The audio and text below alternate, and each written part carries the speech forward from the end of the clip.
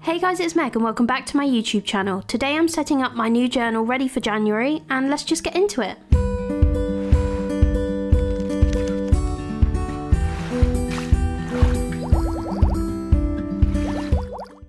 So my bullet journal theme for this January is coffee, and I'm really excited because I haven't actually done a coffee theme before. I've done a couple that incorporate it, like I did a cozy theme that had some coffee inspired bits in it.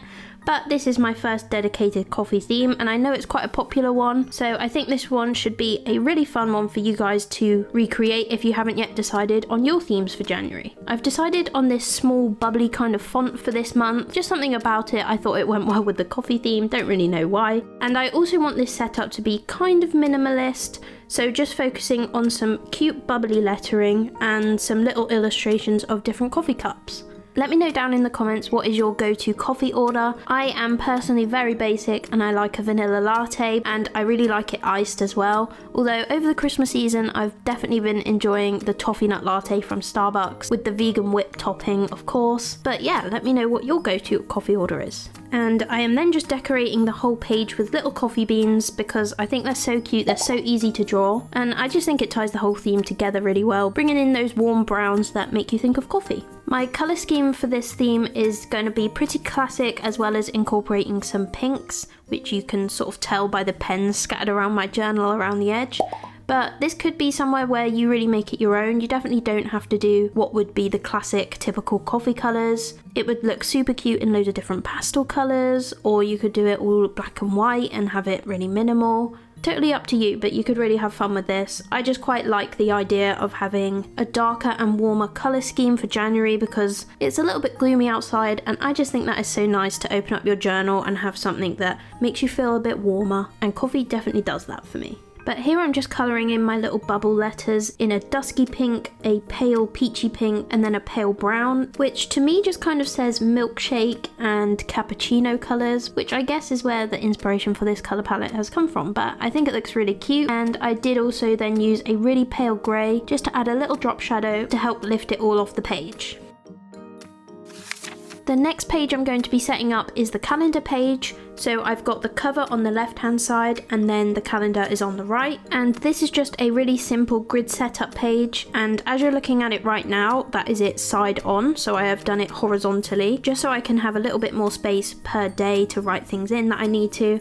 And in my journal, this is 5 dot squares wide by 5 dot squares tall per square of the calendar, if that makes sense. This wouldn't necessarily work for every month because it depends whether the days fall into 6 weeks or 5, but in January it falls across 5 weeks, so those measurements work okay for this month. But yeah, it's just a really basic spread, and I've put a few coffee beans around the outside to help tie it into the cover page on the left. But because the cover page is quite busy with the coffee beans, I didn't want to add too many and make it kind of crazy. And I also added some little bubble lettering that says what's on, just because I thought that was kind of cute and a little bit more fun than just writing calendar.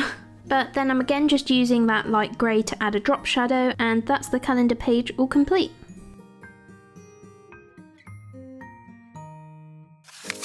So now moving on to the mood tracker, I'm just starting off with those simple bubble letters down at the bottom, and then using a really simple key, just a square next to a little smiley face emoji to represent the different moods. The squares are there for me to colour in with the choice of pen that I'm going to use to represent each mood, which I'll pick when I come to filling it in. But as you might have guessed, I have decided just to go with the simple coffee beans for the mood tracker, so I'll colour in a different coffee bean each day of the month depending on how the mood is. If you were doing a coffee theme, you could take this a little bit more detailed and do different coffee cups, for example, for each day, but I just wanted to go simple, make it kind of quick and easy, which I do always recommend with a mood tracker. Using a little illustration that you can easily repeat 31 times is pretty useful, and it means it takes a lot less time to set up.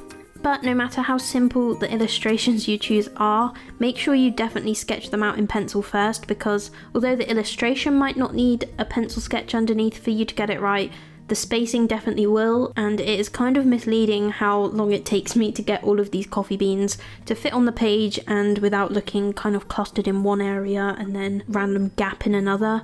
And as you will see as I start to put the numbers onto this page, I did actually miss one, and that is with sketching it out. So I don't even know how that happened, but just goes to show how easy it is to make mistakes here, and not that it matters, but just save yourself the hassle and maybe count them and sketch them before you start adding the pen.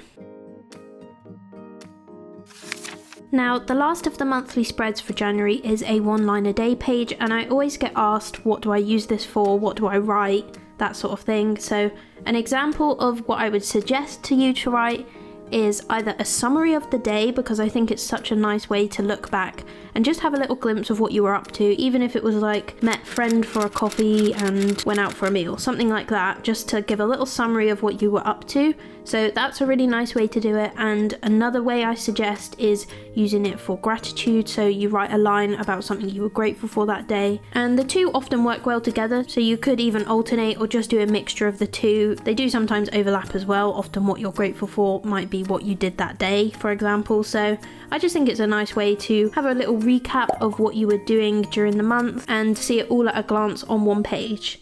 It is also a really simple one to set up. You just need the days of the month down the left hand side. Each gets 1 line, of course, which is why it's called 1 line a day. And then you could leave it blank, but I like to add a pale-ish colour to each of the lines just to help it tie in with the theme and add some colour to the page, basically. I just finished the page off with a few little coffee beans, and that is the 1 line a day page all complete. And finally, I'm going to show you the setup for my first January weekly spread.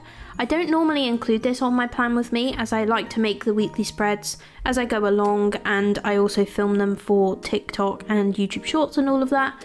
But I thought I'd include the first one just to give everybody an idea of the kind of spreads that I'm going to be including, and just to get the ball rolling so you're ready set up for the first week of January.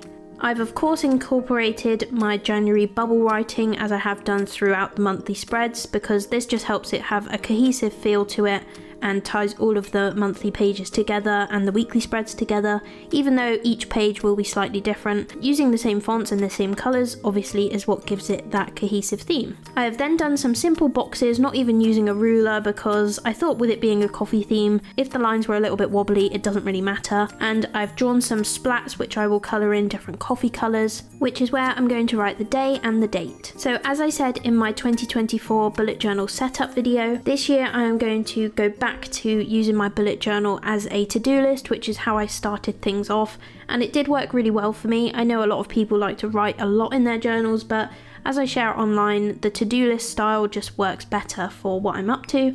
Plus, I do really love a to-do list and it helps me keep on track with everything. So the little boxes for each day will be used just to write my to-do list for that day, really simple. And I also tend to use the key from the classic bullet journal method, or at least some of it, which I can explain in another video if you'd like to see that. So the boxes will have the to-do list, as I said, and then as well on this weekly spread in the top right hand corner I've got 2 little trackers, which you'll notice weren't included as part of my monthly spreads. So the top left one is a sleep tracker, just the simple days across the bottom axis, and down the left hand side I've got numbers 1 to 8, which represents the number of hours that I've slept.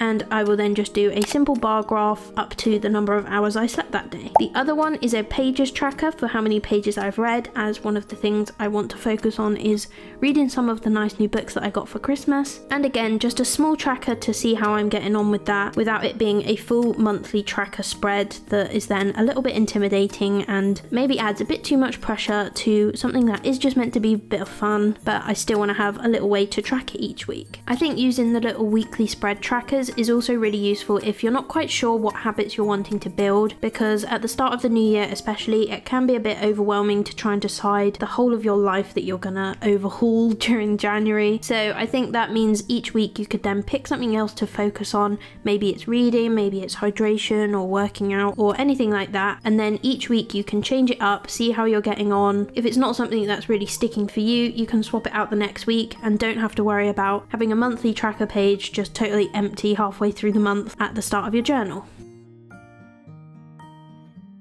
But there we have it, that is my January bullet journal all set up, ready for the new month and the new year as well. We've got the cover page, the calendar page, the mood tracker, the one line a day, and also the first weekly spread up and running, ready to go. Let me know if you enjoyed me including the weekly spread, as that's something I don't normally do.